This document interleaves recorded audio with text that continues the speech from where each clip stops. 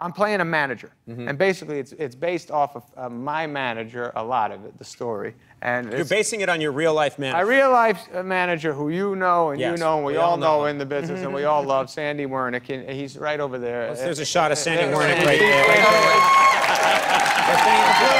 Which one is in the blue? Yeah, so There he is. There he is. That's Mussolini after he retired in Florida. and for that, you can take another shot of him. That's all right. There you go. Well, Sandy, you got on twice. Now only charge him 12%. Yeah.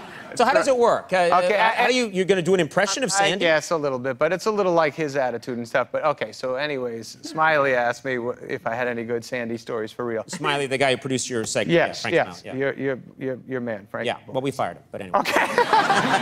He shouldn't come back, but he just comes back for you. Okay. All right, so anyways, this is a true story, and I guess I'll share it with you because Frankie told me to. This gives us the essence of who Sandy Wernick is. Sandy Wernick, I love him more than anything, but okay, so this is a true story. So he keeps telling me I should read a script. This is maybe 15 years ago or something. He kept saying, I read this script, you're gonna love it. And I go, oh, okay, man. And then he'd say, you gotta read it, it's a good one. And I was like, you got it, I'll do that. And then like a couple weeks later, did you read that script yet? I go, oh, no, not yet, I'm gonna get to that. He goes, it's a winner.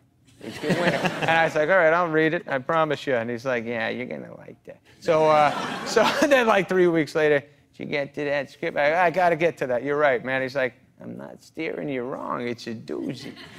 You're gonna love it, it's just solid, it's ready to go. So I said, all right, Sandy, I'll get to that. So a month goes by, he's like, you gonna read that script? Or, I was like, yeah, absolutely, I gotta get to that. Absolutely. So then I'm starting to feel guilty. He's like, cause it's the best, it's a one of a kind.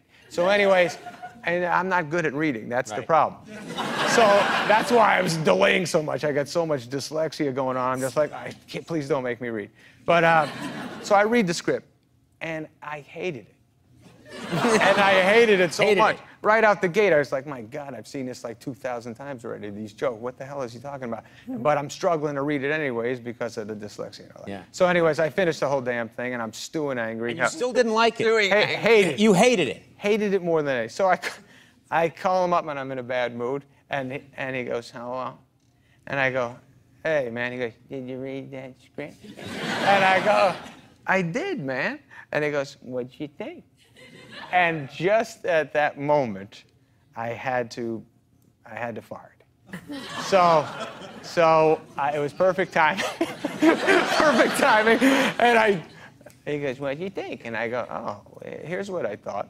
And I put the We're the guessing phone, ahead, yeah. I put the phone there and it blast out one of the loudest farts I've ever had in my life. And so then I get back on the phone and it's quiet and I hear, did you fart? And